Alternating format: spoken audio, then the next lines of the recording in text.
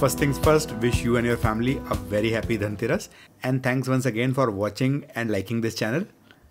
Now, one of the biggest global events which happens next week is the US elections. In my personal opinion, Donald Trump's campaign is picking up heat, and one barometer test that I have is cryptocurrency. One of the biggest patrons for crypto and Donald Trump right now, Elon Musk, he is touted to get a very important position in the Trump administration. If this duo comes to power, how will it impact India, India's economy, stock markets, your stocks and sectors? We'll talk about that in the Nugget section today. Now, today's day was a crazy day. It started very low. In fact, most stocks that were up a lot yesterday, they went down. People are reminded of a mini Friday, and then Nifty went up, consolidated, suddenly shot up. And it was a banking day actually. Banking sector, all the big NBFCs, they were on fire. No surprises, Nifty 18 stocks were down but 32 up. SBI contributed most, followed by ICICI Bank, HDFC Bank. The fourth one, Defense Bharat Electronics. The fifth one, NTPC. I talked about it yesterday also that NTPC got the nod for the listing of NTPC Green, and that will take the stock up. This will slowly creep up more only. Now, what was down? Despite fantastic results, profit tripling nearly, Bharti Airtel was the worst performer. This is the irony of stock markets, that the expectations are so high. Maruti results were not bad compared to its peers and the ecosystem it is in right now. Still, the stock was punished. Along with it, Tata Motors went down further. Infosys was down. Sun Pharma, despite the good results yesterday, was down. It didn't even go up a lot yesterday. The sibling sector, Next 50, that was doing very well. 19 stocks were down, 31 up. But look at the outperformers. Macrotech 7%, JSW 6%, PFC, REC, the twins. I've been talking about them for a week. They have not made new highs or gone up a lot, but they are looking very strong. Canara Bank, good results, up 3%. What was not looking good? Dabur, Torrent Pharma, IOC, Pidilite, Godrej. Now look at the irony of IOC. It was beaten down when MRPL's results came out. It was beaten down when HPCL and BPCL results came out. And now its own results came out. It is beaten again. Market bet was good. Look at the size of the tower for banking. Insurance sector was next, followed by aerospace and defense. Two of the large sectors were, however, down. The worst was auto and IT. While the day looked good here, what is not looking good is the winners in last 15 days. It is a very small list. Investment banking still at the top. Aerospace and defense is number 2. Now this one is banks yesterday. It was a green day yesterday also. Today SBI 5% up. Yesterday it was up 1.5%. PFC was up 5% today. Yesterday it was up 3%. Indian Bank was up 5%. Yesterday it was up 10.6%. Overall 16-17% in 2 days. Canara Bank was up 3% yesterday, up 7% today. That's a 10% gain in 2 days. Overall, banks are looking good right now. Bank Nifty, HDFC, ICICI, all three of them are in the greens today. One thing to also note is that the greens are collecting at the top, the reds are collecting at the bottom. That is, people are interested more in owning large banks compared to the smaller banks and NBFCs. Now let me show you a very interesting element today. Reliance was up 0.4%, TCS was down 0.4%, HDFC was up 1%, Airtel was down 1.7%, ICICI was up 3%, Infosys was down 1.4%, SBI was up 5%, HUL was down. Overall, fantastic balancing by alternate stocks. Look at the volatility of Reliance today. Went up, came down same amount, went up, came down. These are nearly 1% kind of moves.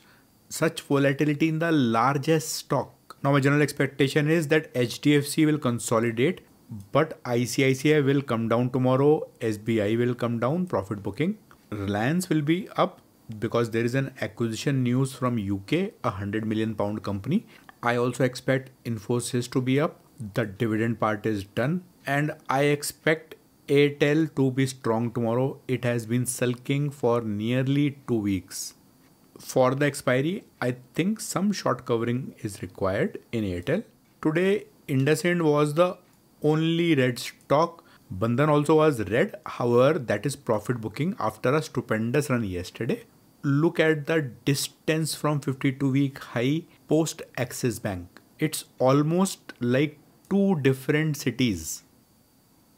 The worst sector today was auto. Maruti results were not liked by the market. Now one more day and Mahindra may go to the top. And Ola Electric, no respite, another low. In fact, it is breaking my software on a daily basis. That is because the software is used to seeing all-time highs, not all-time lows. Defense stocks had a good outing today. Nearly all stocks were in the green. That two big ones, BL up 5%, Cochin Shipyard 5%. However, the volumes were good only for BL. One good news for HAL today came out that the government is imposing fines on GE, which is not supplying the engines to HAL for the Tejas helicopters, which are super delayed by HAL. Just like defense, metals too had a good day. How the run-up came roughly after 2 o'clock only, that is when the entire market surged. Today I have included Adani Enterprise in the metal pack because that is how it is listed in Nifty Metal Index.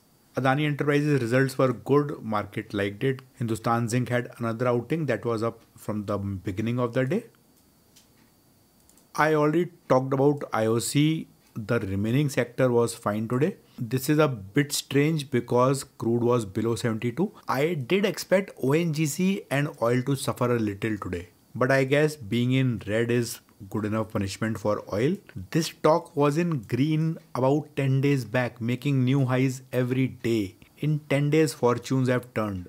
There was nothing special in the power sector today, but there was a lot in the power ancillary because PFC was up 5%, REC up 4.5%. Also, Siemens and ABB recovered today. That is after a spell of 5-6 really bad days. In the consumption edible stocks, Nestle and Dabur are in the red. Dabur was down 3% today. Varun Beverages is indecisive where to go. Standout stock for the day, Gillette, made a new high, up 11%, 50x volumes. No very large towers today in investing, but overall the sector was looking good today also. HDFC AMC continuously up, BSE continuously up, Motilal Oswal as usual went up, MCX made a new high, ICICI Securities went up, it is in the green zone now. It did not do much. That is because the results were compared with CAMS, which I mentioned yesterday also, that results of CAMS were better does not mean KFIN's results were not good. And I don't have any bias, I own both of them. Look at the distance from 52-week lows. None of these stocks is in a hurry to get into the red zone. While IT was down 0.4% and auto of course was down, led by Maruti and Tata Motors, overall the day was good. Nifty 0.5%, Bank Nifty 2%, Nifty Energy up 0.5%, Next 50 up 0.75%. And of course DIs have got slow towards the century, happens to a lot of players, but just 800 crores away now with 2 more days to go. Yes, 30th and 31st both are working days for stock market. 1st November is a holiday. Gold and silver both looking good. Bitcoin of course made a record today, 71,400. So US markets did not close as strong as we left them yesterday. Let's try and see if we can refresh this. Yes, this is refreshed. So as of roughly around 7:30, US markets are consolidating. This is the news which I was talking about earlier. Reliance New Energy, RIL subsidiary that completes acquisition of remaining stake in the UK company. This is in green energy space. This is a space where Reliance really wants to go big. My trades for the day, nothing big. Indian Bank was giving good results. I had decent quantity and it had gone up 16% in just last 2 days. So for now, I booked profits. The 3 options which I was holding since yesterday, all 3 of them are in deep reds. I'll probably visit them tomorrow. I didn't book the losses today because I think all three stocks are looking good right now. Just that they had a bad day today. Overall, a green day. What will happen to your and my portfolio if Donald Trump wins the election? First impact, IT sector, this has a huge correlation with the US. Now, if we go back in time to Trump's previous innings, he will prefer the companies to work in US, not outsource much. So US companies will find it difficult to import IT workforce. In any case, this has not happened too much. But outsourcing to India, there may be some new taxes. This may not be seen very well by the IT companies. In the short term, we might see a problem for the outsourcing industry as well as for the people who are trying to move to US. What will this lead to long term? And this has happened many times in the past. In the last 25 years, entire divisions, maybe companies, will move to Bangalore, Hyderabad, Pune, some new IT destinations. In the long run, it could be good for India. Oil sector, now there are two elements of it. Let me draw a line. There is a Trump and there is an Elon Musk. In my opinion, Trump is a little in favor of fossil fuels. Elon Musk is totally for EVs. There could be an influence, a huge one, of Elon on Trump. But in general, Trump will probably work on stabilizing oil prices, keep them a bit low. This will not be good for Reliance, ONGC, Oil India, and also MRPL and Chennai Petro to a large extent, but that will be good for the oil marketing companies, IOC, BPCL, HPCL. In the long term, the domestic rates will be calibrated to align with the international rates. That will also keep inflation in check both in US and India as a side effect. Now, power sector India should not have any impact from Trump or Elon Musk. Long term wise, the P's of ONGC oil may get corrected. India versus China for US imports.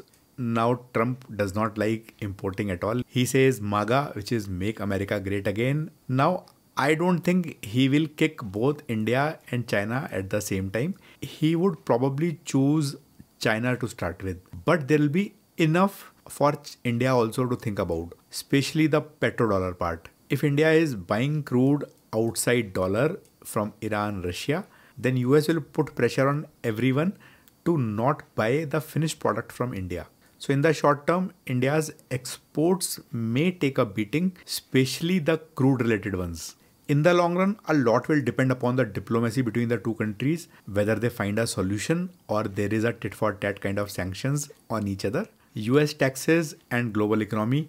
Last time Trump reduced the taxes on industry drastically. He might do something similar to kickstart the US economy to take it up. In any case, Elon Musk has been talking a lot about the economy, the ticking bomb because of the $34 trillion of trade deficit which has accumulated as a debt on the US balance sheet. The income taxes in US may go up.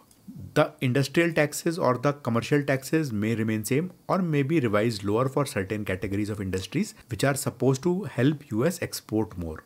Overall, US economy, if it stabilizes, then global economy will tide the wave along with them and the economies globally will settle down a bit. The wars also may reduce a little because to revive the economy and revive the overall industrial cycle, you need peace in general. That is something Trump may advocate. That is something actually mid-term, not short-term or long-term. Long-term, this will have a good impact on the US economy. Whoever wins, there would be obviously one profit booking in the US markets. 10-15% is given that this much stock markets can fall anytime, but markets will be positive only after that. But we have seen in the last 15 days, US markets have been up, Indian markets have been down. So this does not guarantee our markets will be up.